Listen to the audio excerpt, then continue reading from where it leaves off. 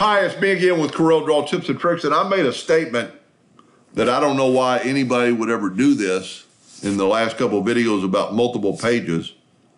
And somebody said they do it all the time, and they even explained, about making a grain of wood and then putting different text on it to send to customers. But he also stated, and then I kind of started thinking I was losing my mind. I've always been to work off the page and have items.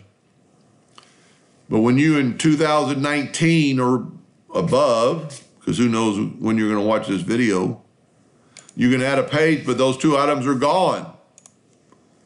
But if you were at 2019 or 18 and below, they're on every page. I put that one in the center. The items that are off the page, so let's delete these pages. And I've got one page and I've got two items off the page. I'm going to hit the plus sign. They're on page 2. It's always been available and is still available in Next 19 that you can have guidelines off the page. And when you open the next page, the guidelines are still there.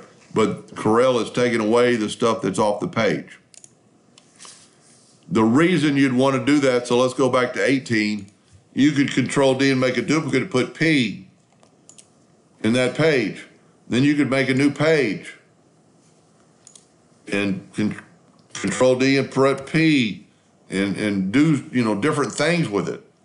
You could change the page, you could change the color, and they wouldn't all have to be the same. But anyway, I thank that viewer for telling me that and hope that helped a little bit. Thank you for watching.